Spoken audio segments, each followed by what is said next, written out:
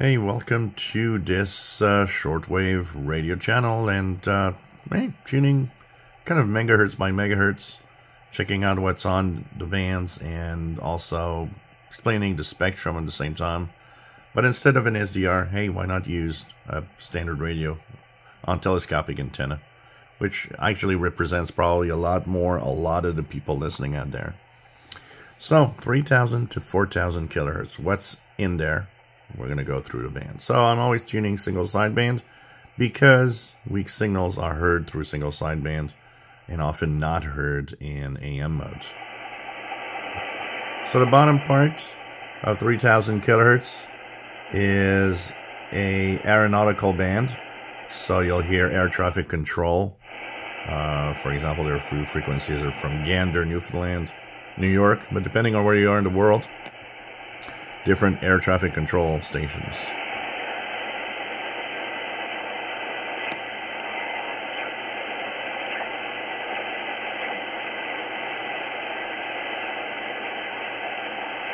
Another thing that you might be hearing on the bottom part, like about 3185, around 3200, sometimes, yeah, especially in the winter when propagation and the maximum usable frequency is low, pirate stations might be there.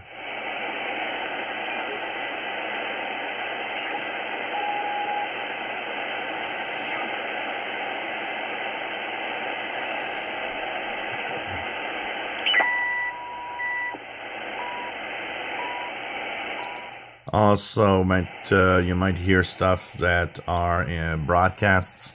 90 meter tropical band is from around 3200 to 3380-ish kilohertz. Of course, here CHU Canada time signal on 3330.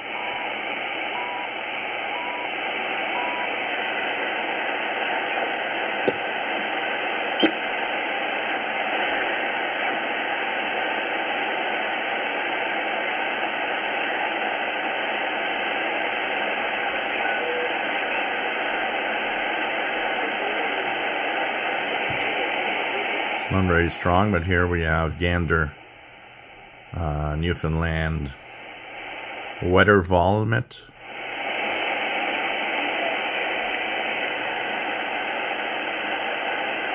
and starting at 3,500, you have the 80 meters amateur radio band, but it's divided into different categories depending on where you are. In Europe, it is shorter, and the upper part has the another broadcast band for their region 1, but for North America we have mostly 80 meter amateur band. Most of it is in lower sideband for voice, so of course I'm going to do the first part with CW.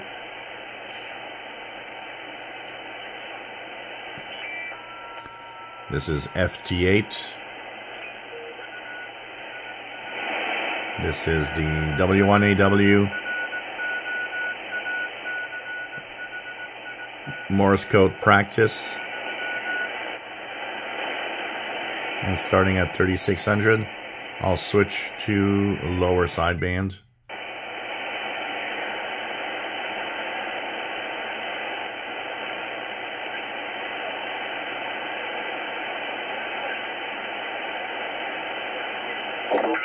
On the gold.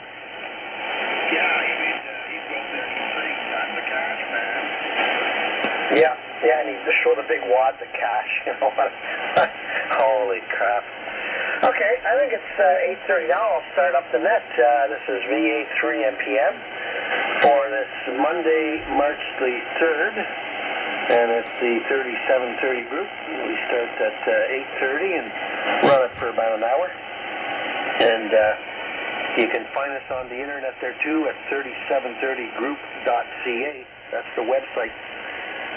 On the website there's a link for the Facebook page, and there's a lot of it.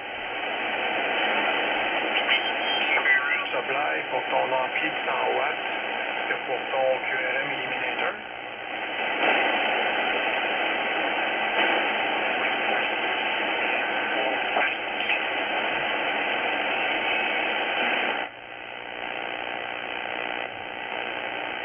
Just interesting to see that interference.